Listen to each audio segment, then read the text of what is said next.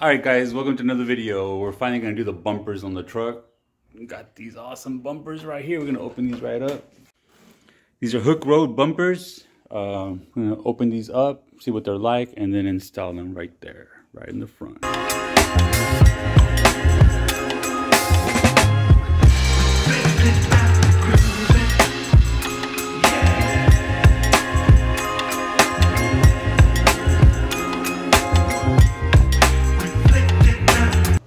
Alright, so we got the middle part of the bumper. We got the actual winch plate. It's pretty solid. This is thick steel right there. We had the left side of it, the right side. Left and right already had the lights installed. The middle part, the lights are not installed. The lights are on the side here.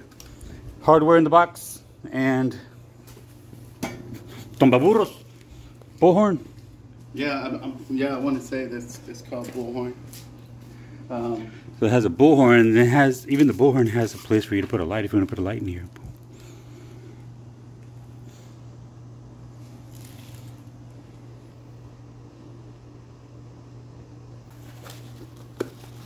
Those should be the LEDs.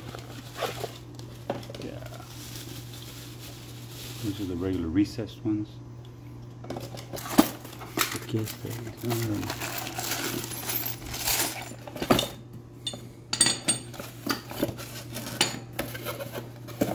that's some solid hardware also. Look at that. Okay, but first we gotta take that off. Okay, so just to make things easier, we're going to take the fender off because there's a couple bolts that are kind of holding this section up here. So we're removing the whole thing. So it's not just the chrome and lighting, but also this little top lip cover. Yep, two-piece. Alright, just taking each one of these out, 8mm all the way around. As we got 1, 2, 3, 4, 5, 6, 7, 8 all the way around, and we got 2 here in the middle. 1 here, 1 here. Okay, there's one clip also that just goes in here, pops right out. That's on the inside.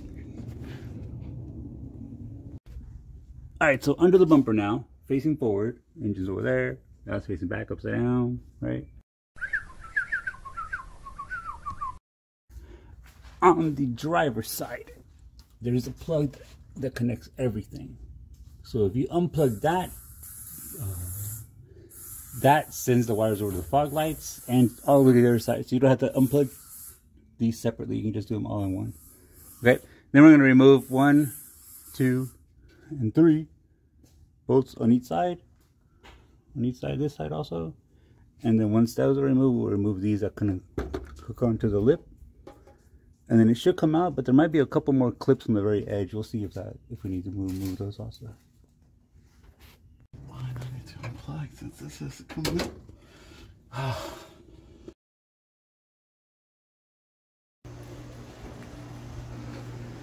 Alright, so to remove this top cover, usually you can just pull it out a little bit.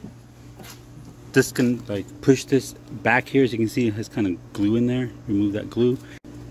Okay, and then on the inside we have a 10mm. Not that one. There's actually a little one here on the side. There you go. Okay, now with it removed, pops right out. Okay, is there anything else holding it in here? No.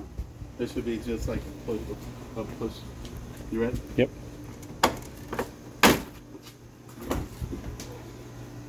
Done. Okay, so once that top cover is off, we're going to remove these, and these are just 2 10mm bolts, 2 on each side. Okay.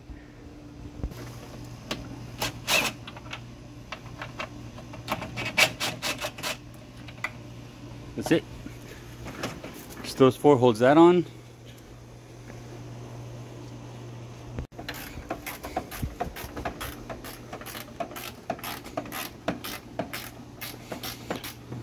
So you need a 10 here because it's kind of tight in there. 10mm wrench. I think that was a bad idea. Right. Okay, so these are pretty hard to get out because as you take them out, they hit the grill. But it is possible. Just turning it slowly. Don't use this side. use the actual C side, and it'll come right out. And this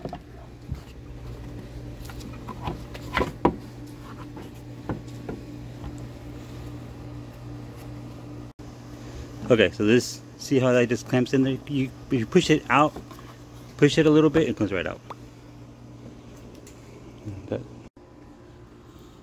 Okay, so this is all the hardware. We're going to start bolting it all together here, including the winch plate. Actually, not including the winch plate. We're going to put just this part of the bumper together here, and the winch plate we'll put on afterwards so it connects to the back of that also.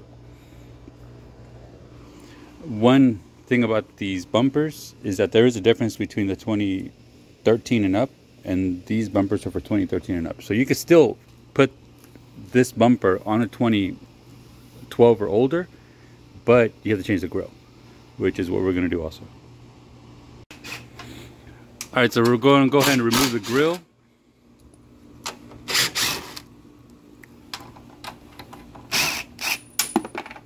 Shit. All right, so what we got here is we got 10 of these, 6 of these, 2 and 4, right? So it kind of makes sense. 10, you got 5 on each side, 5 and 5. These you have 4, so you have 2 on each side, right? And then these go into the frame itself. Okay, we got the 19mm bolts. Easily tighten them up as tight as possible. We got 5 on each side. Alright, so these are nice and tight, all bolted in. The winch plate goes right there, but we're going to go ahead and install this section on the truck first. Alright, so the way these line up, if you notice, this is a smaller space and this is a bigger space. So there's one of these that's wider, and one of these that's a little not as wide. So it goes on that side, it's on this side.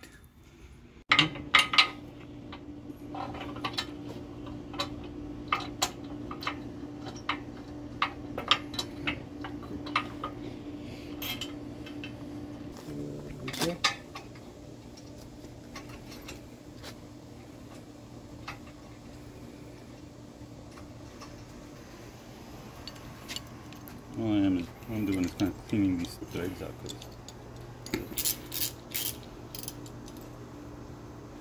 I should have done that on the other ones before I put it in there. Yeah. You know it's nice and clean.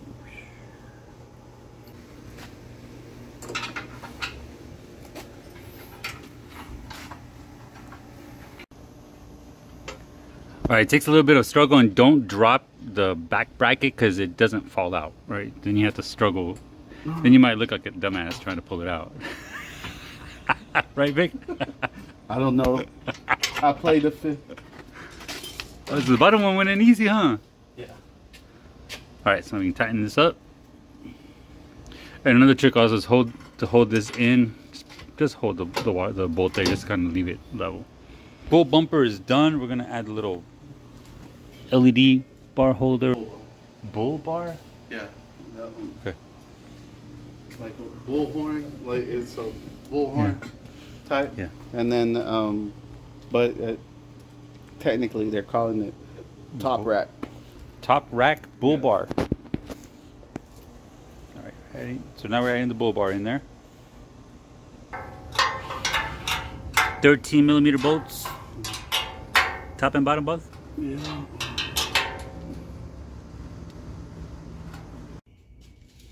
Okay, the full bumper is assembled with bull bar and everything. So we have 3 bolts here on each side. These are gonna go here, 2 and 1, both sides. So this is gonna be the challenge of us kind of holding it up to slide it in. Okay, so this is actually an 18 on this side and a 19 on this side. So they use one for each, which goes here. You could decide where you want the bolt. But it kind of makes more sense to have the bolt on this side and apply, I'm sorry, the bolt on this side and the nut on this side, apply pressure easier.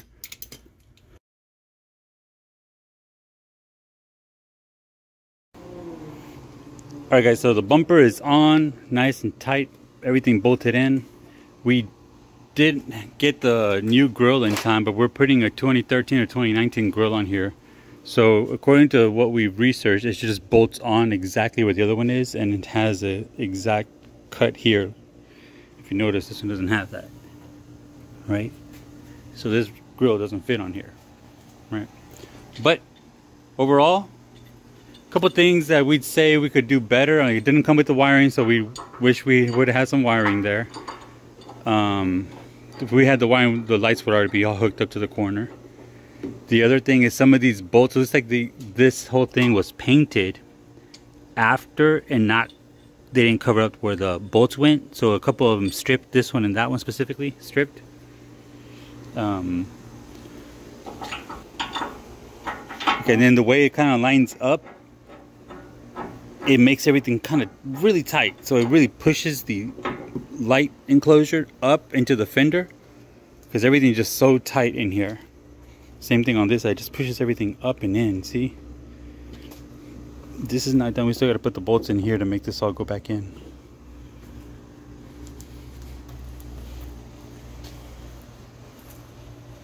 Okay, so to clarify, to make sure this all makes sense, this is a coat.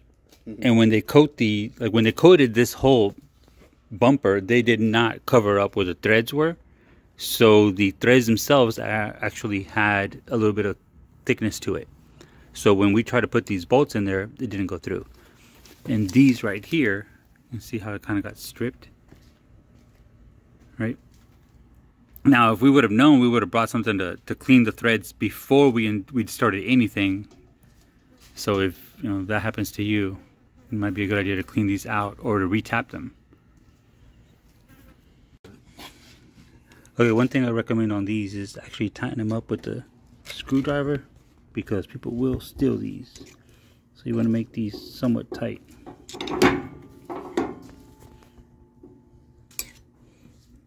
This means you just put the screwdriver in here and just help turn it.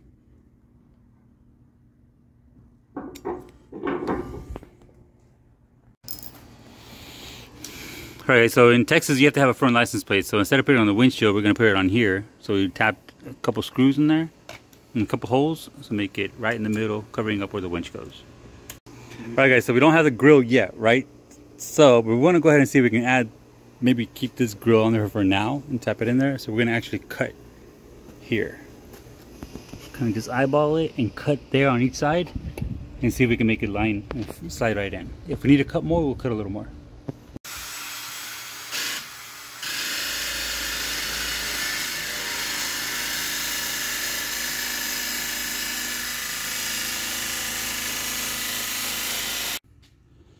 Alright guys, so we cut a little bit extra, but look at that. Just for now, it's not bad. Alright, so once you get the new grill, it has a little more curve to this also. And this is going to be a little bit lower. So we'll have that gap there. Alright guys, so all in all, this is definitely 10 out of 10 as far as style. It looks great. The way it kind of angles in, the LED lights it has in the front. I mean, I think it has a great look. It adds just an aggressive front look to the truck. Quality, maybe not the best. I'd maybe say maybe 8 out of 10, maybe even less than that. Because there's a lot of little things that we kind of had to work through. Also, this is definitely for a 2013 or 2019 if you don't want to replace the grill. If you're okay with replacing the grill, maybe upgrading the grill to a newer modern grill or the new Ram grill, then yes, this is definitely the bumper to go, because the way that the new grill lines up to it is perfect. Just buy the grill, buy the bumper, both in one. It'll look badass. Okay, what else? The LED lights, the way that they stripped, we already talked about that. The wiring, I wish they would have come with some wiring so we would have had this all done in one day. But now we have to come back and finish the wiring all the way around because we didn't bring any wires. I love the idea that it does have the bracket for looks like maybe like a 20-inch, maybe 24-inch LED bar. Maybe we'll add that in the future also. If you don't want to keep the original grill, we were able just to cut out maybe about 2-3 inches off the side on each side, and it'll fit fine. It does leave a little gap right here, but it doesn't look too bad. It's a good temporary fix, again, until you get the newer grill, if that's what you're looking for. Also, the way these mud flaps stand, and actually the ones on the passenger side stand a little lower, but see how they kind of come out? If they added like a little something to tie it down here, it'd be awesome. Or I've seen some that have an actual bar where you can connect from here to there, like across, and it'll hold this whole thing in. It just, you know, tucks it in and doesn't move out of the way. So now we're gonna have to come back and either cut these out or really secure them inside so they don't move. You know, drill some holes and push some plugs. Yeah, drill some holes and put some plugs in here to hold it in. We did have this, because it's not, I mean, it's not factory, it's aftermarket, and it's not perfect. So this, you know, maybe a half inch here or a quarter inch somewhere else moves there a little bit. We noticed that when we were tightening up the bolts on the bottom, it was actually pushing up against this headlight, and it was pushing this out some. So we're worried that it was gonna break the headlight itself or just push it way too high up against the fender. Okay, so we're gonna go pick up some electrical wire, 16 gauge, about 10 feet will do, a red and a black, and this is specifically for vehicle lighting. So we're gonna run the wires eventually from here, connect all this here, and around to that side, and up to that corner there to connect into here. So make it all one. Okay, so we're running the wires straight from the fog light connectors, and we're gonna go ahead and remove this. You can splice into it, or you can just remove it. It's easier for us to remove it. Right, so this is one side, that's the other side. I'm gonna keep them separate, we're just gonna cut them off. Leaving enough space in case you need to reuse this plug. Alright, so these connectors here, you can actually buy one online. They're under 20 bucks, you can get it, and you can plug it in and it'll work perfectly. So you just plug it in, hide it, and you can unplug it and plug it back in whenever you need to. What we did is the same thing what we did with these headlights, to figure out which is the, you know, the which wire goes to what. And so the way it works out here, you can kind of see it on this side. There's a ground wire, and then there's the power wire, and then these two line up and these two line up, left side and right side. Okay.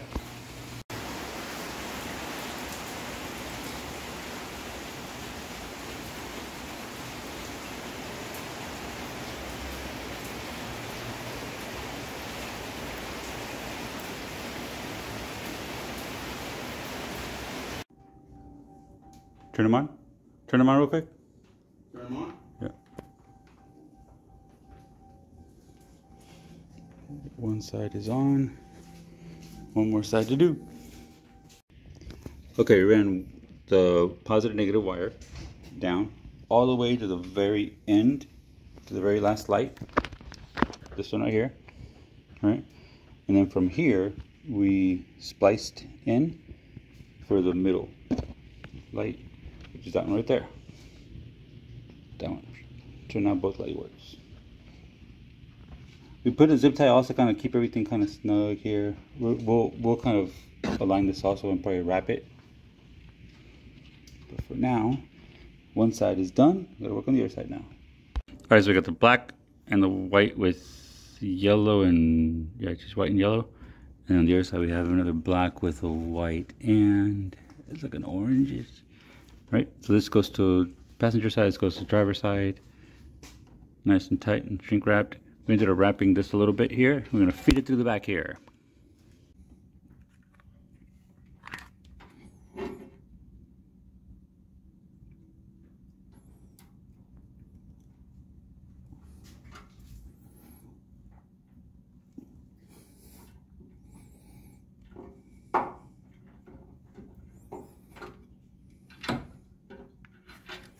All right, good deal.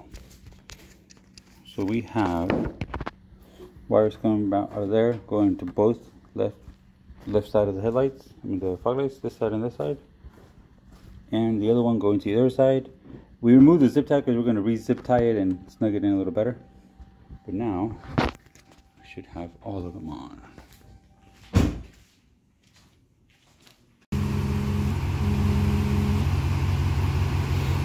Alright guys, there it is. Fog lights working perfect.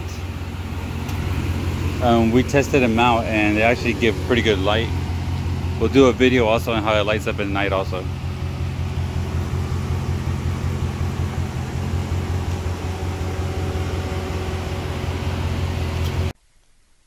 Alright guys, check out hookeroad.com. I'm actually very impressed by the website. They have great pictures and great videos and excellent descriptions on all their products. They have all kinds of accessories for a variety of vehicles. Jeep, Ram, Toyota, Ford, Chevy. This is specifically the bumper we just installed in the front. But don't forget to like and subscribe because we're doing the back bumper next. Thanks again for watching. Here's a final clip of us driving around with the fog lights on and off.